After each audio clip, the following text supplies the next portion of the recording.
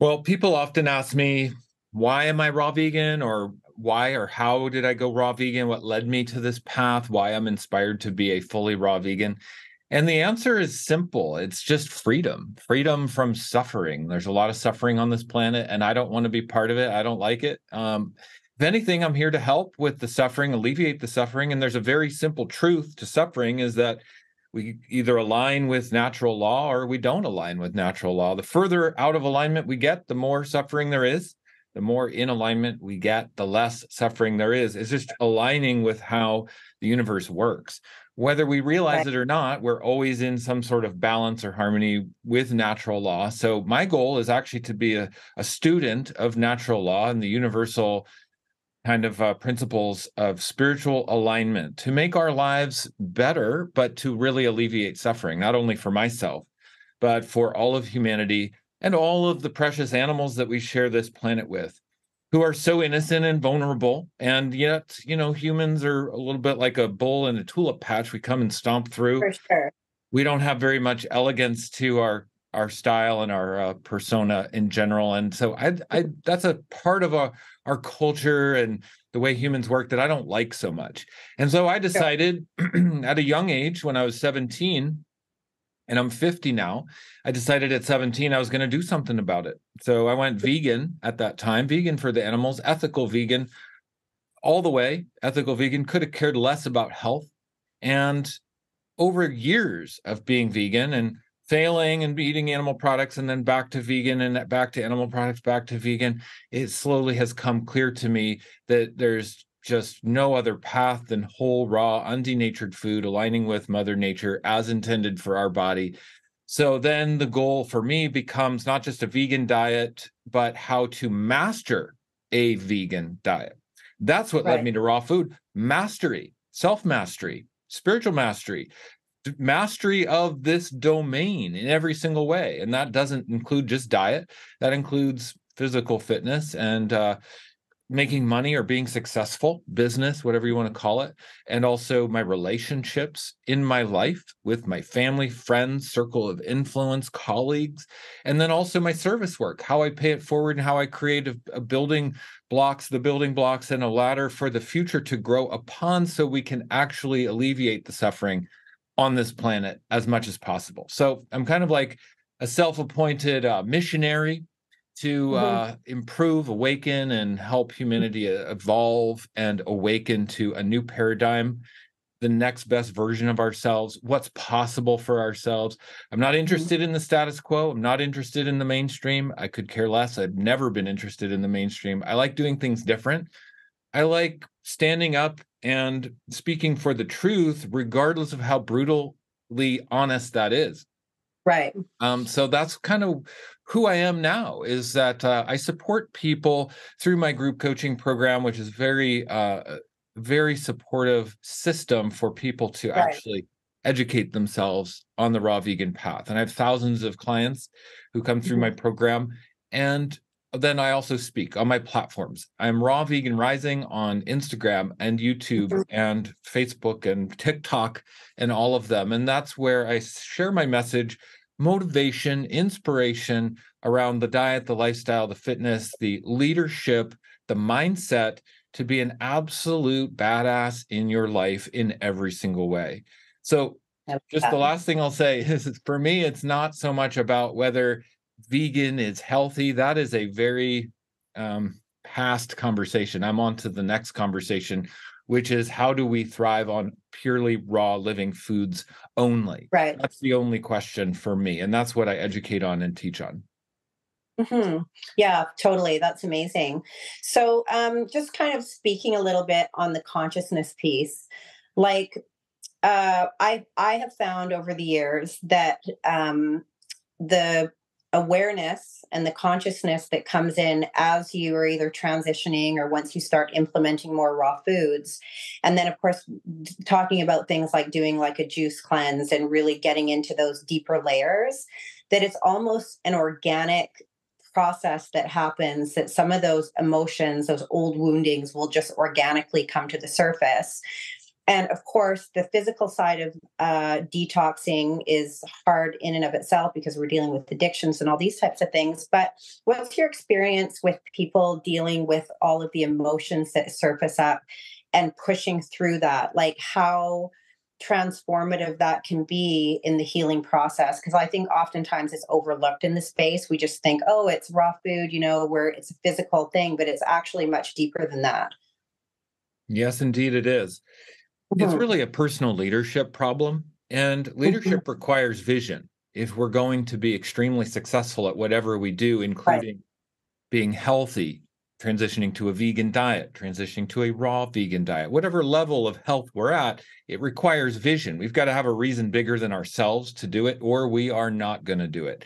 The mainstream Right. will come in and hijack our mind and Mhm. hijack our efforts and our activities. So it will say, you've got to do this, go along with the status quo, go along with what everybody else does. Oh, why bother being different? So if we're not hooked into a vision bigger than ourselves, and a vision bigger than ourselves has to extend past our family, past Mhm. our own personal life and our own growth and thriving, into some sort of vision beyond our own lifetime, generations Right. ahead. We have to have something bigger than our own life and our own family that's going to motivate us. Health doesn't motivate someone to get healthy. It never has. If health, everyone Mhm. wants to be healthy, but nobody is. Why is that? Right. Because they're not hooked into a vision bigger than themselves. And people might have food addictions, emotional addictions. They might play small in their life. They might not start that business they always dreamed of, or Mhm. find that love relationship they always dreamed of, or move into that big house they always felt like they should deserve. Why is Right. that? That's a leadership problem within our own mind. Leadership is Mhm. simply just saying, if it's meant to be, it's up to me. Nobody's Mhm. going to come save me. Nobody's here to listen to me whine and moan about my problems. I've Yeah. got to get up off the couch and I've got to figure out how to make a huge difference in the world. And that Right. requires a vision and a motivation, a big why. So, capital W, capital H, capital why. You've got Mhm. to journal that. You've got to come up with a life mission and purpose for yourself that motivates you and enrolls you in who you get to be. Right. So if you understand the skill of how to enroll yourself in who you get to be, you can apply that to every single aspect of your life. And that's why I always say how you do one thing is how you do everything. If you Right. understand how to be successful in starting a business, you can apply that to be successful in raw vegan and vice versa. If you are a successful raw vegan and you absolutely dominate it, you master it, you can apply that to starting your dream business or having your dream love relationship or living in your dream house. It's all connected. Mhm. It's all the same. It's an illusion in our mind. The only thing that's Mhm. truly real is the value we bring from within ourselves. And everything Right. else just will organize around that value. If we truly tap into the value that we have within ourselves to be worthy of thriving, worthy of making a difference for generations to come, worthy of being a voice in the awakening of humanity, if we feel that worthiness, that's when we will be able to absolutely be successful in everything we do and tap into our real leadership skills and enroll ourselves in the vision of who we get to be. That's it. Right. Yeah. Great. I heard you speak on another podcast about when you were, I don't know, maybe you were in your 20s or something, and you were saying that that energy of kind of wanting the convincing, or that, you would, an argument might ensue at the dinner table over the diet. And I totally resonated with that, because when I was also in my 20s, when my kids were young, I was like a hardcore raw vegan with the signs. And so I think now, like moving now, like you, into my 50s, I see that everyone's journey is their own, and that we're really just responsible for our own journey, our own sovereign journey. And what you've spoken about, the hero's journey, which is for us, it's for us to define as individuals, and all we can do is be kind of the guiding light to help others. So I'm just assuming that what you just said, it's just kind of reiterating that hero's journey notion of that we are on our own journey. And I love what you say, that it's really about mastery and self mastery, going down this raw vegan lifestyle, because it's not easy. It's not easy in this society to make the decision to be a raw vegan, especially when you have children and you have family and all of these kinds of things. So how do you stand right now, the notion that detoxification is more important than nutrition in this day and age? Yeah, detoxification allows the body to be receptive to the next step. So it is a Right. journey. Thriving on lighter foods, higher vibrational foods, and living foods requires kind of the stepping stones out of lower density foods, cooked foods, and animal products. So that's a process, and that process could take years to decades, depending on who we are and our Mhm. commitment level, our big why, and our own leadership skills around transformation. Right. But I always say to people, if we can just focus on detoxification, we'll get there quicker. A lot of people might say, but I don't feel full or satisfied on raw food. That is a detoxification issue. The gut needs to be detoxed, the microbes need to be transitioned. We really actually need to master the transition to Right. higher vibrational living foods. And that transition requires extensive bowel detoxification to remove biofilm and plaque and accumulated waste, transitioning the microbes, alleviating the pressure in the interstitial fluids and the cells and the acids that have built up in the body, because all of these accumulated toxins will keep us in a certain status quo. The body becomes comfortable at a certain level of health, Right. and transitioning out of that level of health to a higher level of health requires a transition. The detoxification is the vehicle, the method of how we transition. But a lot of people think it's about the food you eat, and it's actually about mastering the transition. How are you going to transition your body and your gut microbiome to thrive on raw living foods? Well, that process will be through multiple sources, through eating raw vegan over a consistent period of time, or detoxing the gut through juice fasting or water fasting, or mono fruit cleanses, or whatever it is. Cleansing and detoxification elevates us. It resets the neural associations with where real life force comes from. And then instead of thinking that life force comes from like a burger and fries, we start to Yeah. realize that life force is in the living cells of all living plant Right. matter, so that we get real true life force comes from the sun and the electrical activity and the living enzymes that fuel every metabolic process in the body. So it's not about the food so much, it's more about detoxification elevating the actual physical matrix of our body to a higher level. Right.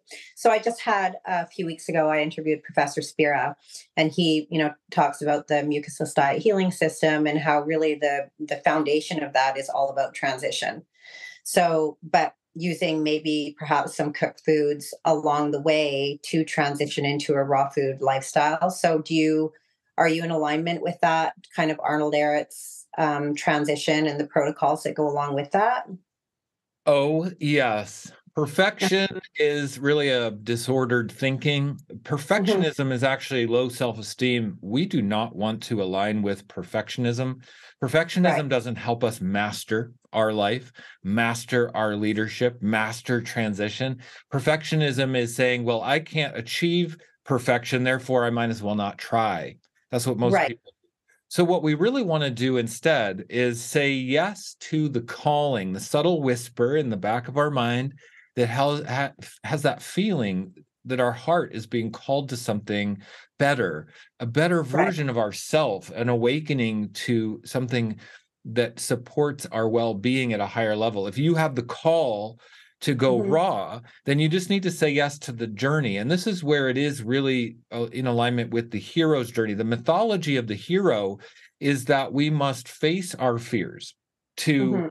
excel, elevate, awaken to the next best version of ourselves. Through facing our fears, we learn the method, we learn the tools, we learn what's correct for us. Because, yes, biologically, we're all going to be the same. We all are blood, cells, and lymph, and we all thrive on the right diet for our species Right. specific diet. But in the psychological journey, we all might have a different path, and we might become a superhero or a master teacher or a guru in different ways on our journey of self mastery. So we don't want to Right. try to have some perfect vision of what that's going to be like. We need to Right. go through the death and rebirth of the identity, and that is the hero's journey. So when we say yes to the hero's journey, often a mentor will appear. And in all the great mythology of the hero's journey, there's someone to usher us across that threshold of resistance, because the hero feels reluctant, flawed, unworthy, Mhm. unready, and completely unwilling. And so the hero never accepts the calling. There's some sort of almost supernatural a guide or guidance that Mhm. happens. That can be a mentor, someone you resonate with. That's what I do in my Raw Vegan Heroes membership community group Mhm. coaching program, is I offer that kind of mentorship for people who have Right. the calling to usher them across that resistance threshold. Mhm. When we say yes, though, then we embark on an unknown journey, leaving the comfort of our known world to the discomfort of an unknown world, into Mhm. the darkness facing our deepest fears. And in that process, we die. A part of ourself dies, the old part. So the part of you that holds on to cooked food, eating disorders, low self-esteem, any kind of playing small, holding back, people pleasing, perfectionism, all of that is going to die off as Yeah. we face the fear. And through facing the fear, we find the gifts, the nuggets that the universe has for us. It's in our traumas, it's in our resistance, it's in the letting go. When we let go fully, we get the gift of what our path is. That's going to be Right. different for everybody. And so then it's about integration and bringing that back home to ourselves to create a whole new elevated sense of normal, where we can share that with the world. And that's the Raw Vegan Hero. I outline in my Raw Vegan Heroes membership the Raw Vegan Heroes success path.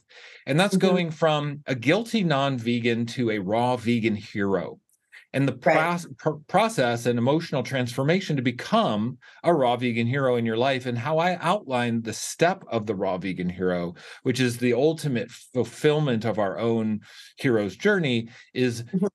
bringing your gifts to your life's legacy. This is living into your vision, bigger Mhm. than yourself, and fulfilling your true purpose on earth.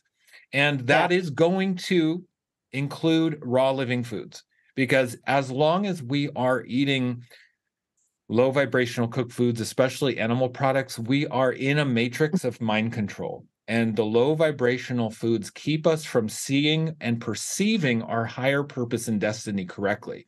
It's almost like a veil or a Right. shroud.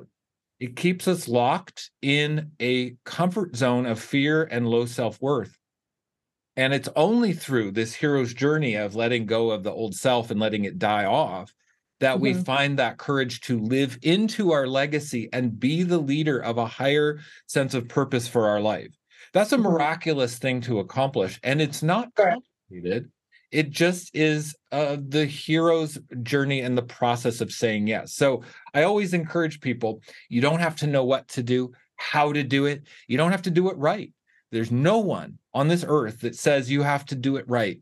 It's Mhm. only saying yes. Say yes to the journey, say yes to the calling, say yes to the little stamp, the imprint, the whisper in your heart calling you to a higher vibrational way of being. That will lead you down the path that only you can live.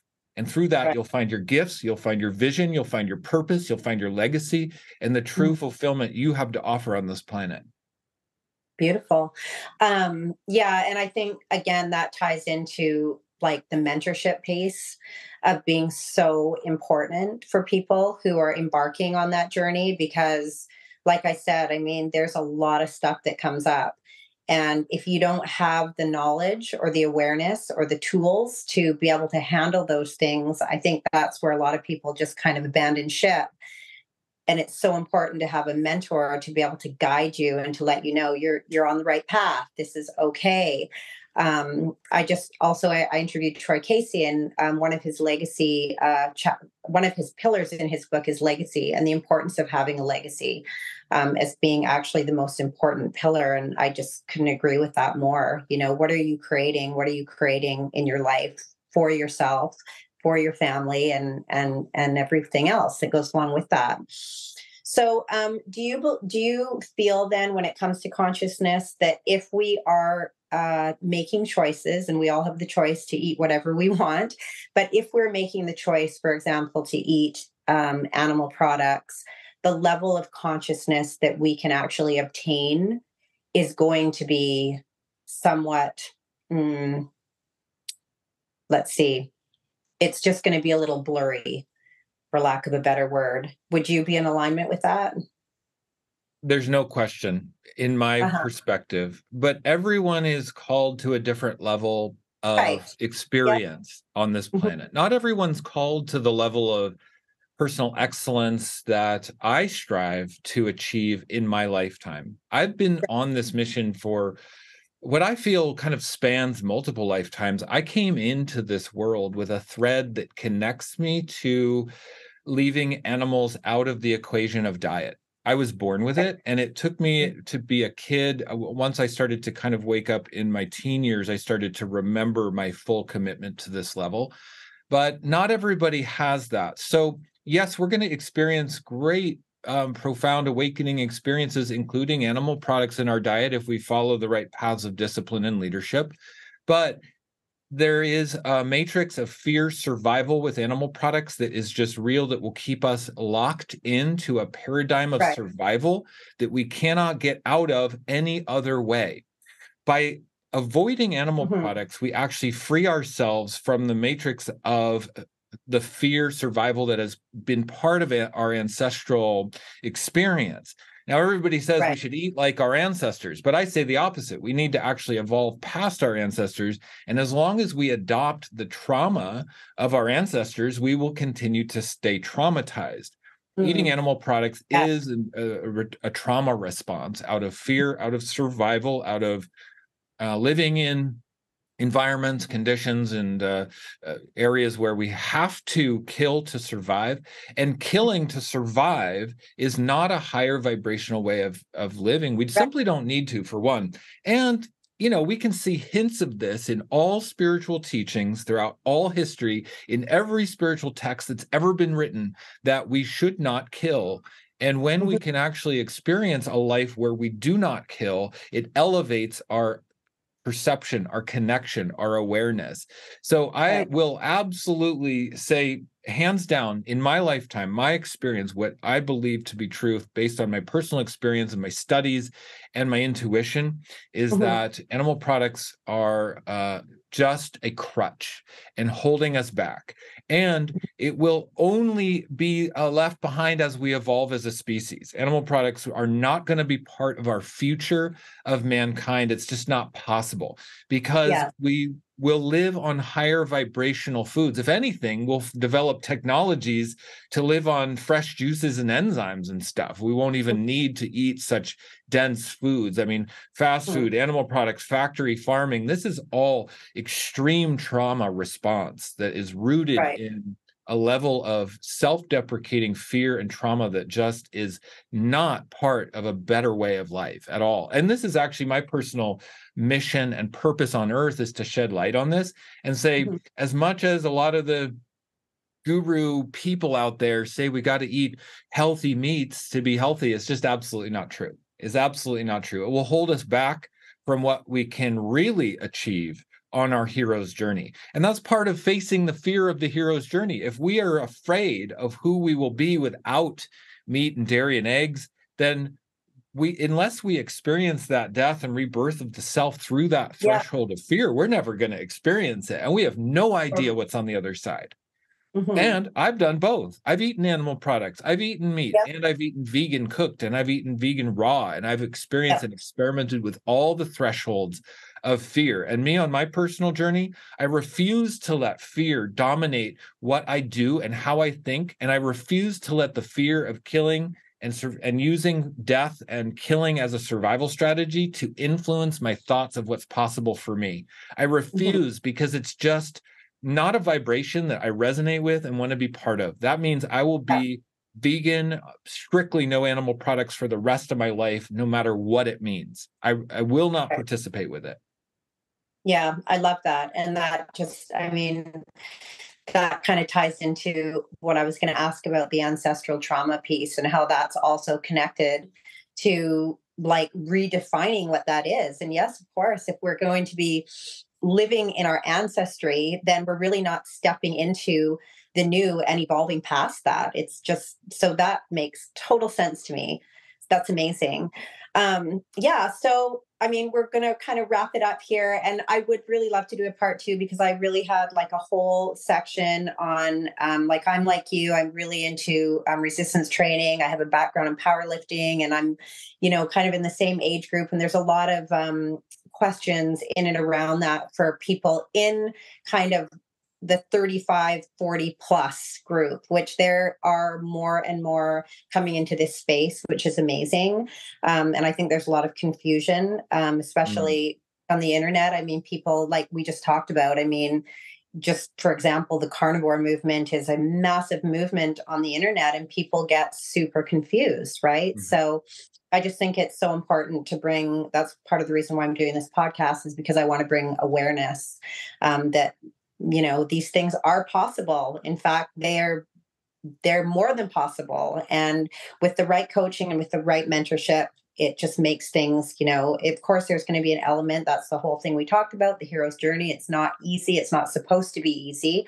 But when you get to the other side, it's just, there's this feeling of just reclaiming your life, and it's amazing. So why don't you just tell everybody again, where can people find you? I'm assuming you do like one-on-one coaching, group coaching, that type of thing. Yeah, thanks, Shirley. Well, let's make it a date. We will do a part two, and we will Yeah, talk about the absolute importance of raw vegan protein sources, how to build muscle, and how to yeah, absolutely be the highest in the highest health for yourself as a raw yeah. vegan or as a vegan, and Okay. literally dispelling the myths that we need animal protein to be healthy or build muscle. Let's Yeah, do that video for sure, we're because gonna do it. that's an Stay important tuned one, for and I that love part two. talking about it, and I'm a living Yeah, example.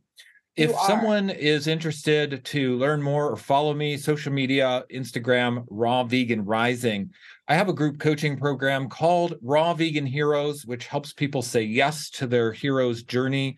We have Okay. over 2,000 members in my group coaching Wow. program. They get instant downloads for how to detox the body and cleanse out the waste inside of the bowels. And then also, we have a support group to help us through every stage of fear and questions and unknowing. And this is how we do it, is we do it together as a Right. community. Mm-hmm. So I am focused on building a community to support people at the highest level of accountability. We don't need knowledge when we have accountability, because we can see others doing it in real time and we can emulate their actions. We can learn from what others are doing. So in my group program, Raw Vegan Heroes, for instance, every single day people are sharing updates, meal ideas, recipes, what they're doing that works, what they're doing that doesn't work. And we can Mm-hmm. learn from each other.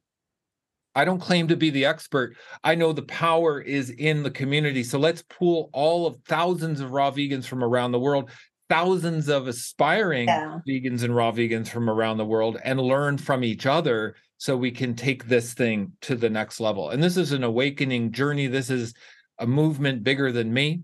This is a movement bigger than all of us. The Raw Vegan Heroes movement is definitely for you if you have the calling in your heart. And you can find that information in the description box of every video I do on YouTube and Instagram, but also on my website, rawveganrising.com, under the Okay. membership tab at the top. Membership, Raw Vegan Heroes. It's community building. It's going to take us to the next level through the power of learning from each other. So that's what I do. That's how I support each other.